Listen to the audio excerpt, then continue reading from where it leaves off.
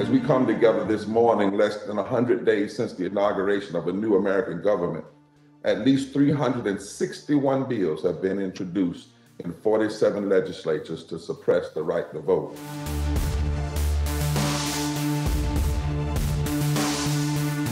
Is there rampant voter discrimination occurring around this country, and/or specifically in North Carolina? There absolutely is not, and I'm confident in that. In some corners it might exist, sure. In some far-off place, maybe once or twice somewhere, somebody might be in someone's mind.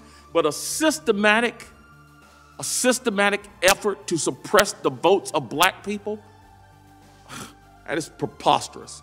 Remember, in North Carolina, the law was tried under the courts. The Supreme Court, a majority Republican, and the Supreme Court, and a three-panel federal district court said that what they did after the Shelby decision was surgical voter suppression, intentional voter suppression. This is not hyperbole. This is not about semantics. And we did not have a conversation about it. The courts looked at it under the microscope of the Constitution after the Shelby decision and said, this is surgical. This is intentional racism.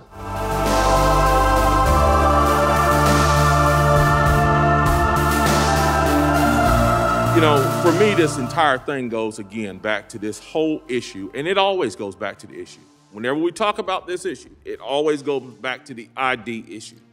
Having that ID to vote puts up that first firewall to create the integrity that we need for our elections. It's not just about photo ID. They attempted to eliminate same-day registration, pre-registration of 16 and 17-year-olds out of precinct ballots the first week of early voting, and instituted one of the nation's most stringent photo ID.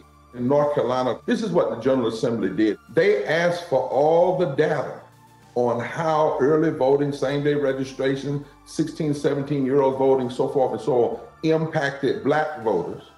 And then they made their decision on which parts of the law they would create or would erase based on that data. That's why the court said that it was surgical racism. Lieutenant Governor Robinson, you said that in America, there's no longer an effort to suppress the votes of black people. When did we get to that point?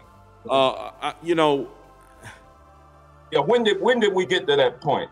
I can't put my finger exactly. I can't put my finger exactly on when that happened. How does racism impact all of these voting rights laws being written by Republican legislatures across America? Systemic racism, policy-based racism does matter. It matters because it's a violation of the 15th Amendment. How have discriminatory voting practices evolved to be less overtly racially discriminatory since the 1960s? What they do is they don't actually say the language, we're doing this because it's racist, so you have to investigate the data. What they're afraid of is not just black voters, it's the black, white, brown, Asian, indigenous coalition. 55% of poor and low wealth people voted in this past election for the current president that we have. It's that fusion coalition.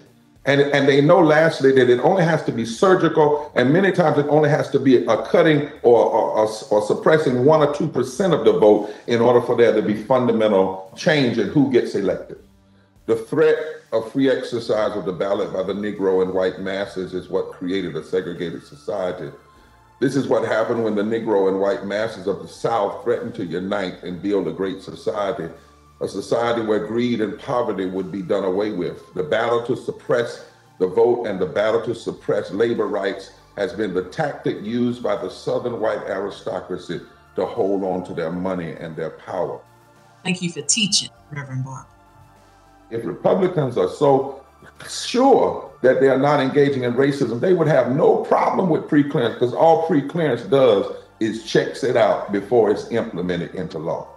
That's what the court said, and showed that we need pre-clearance, and there should be no fear of pre-clearance.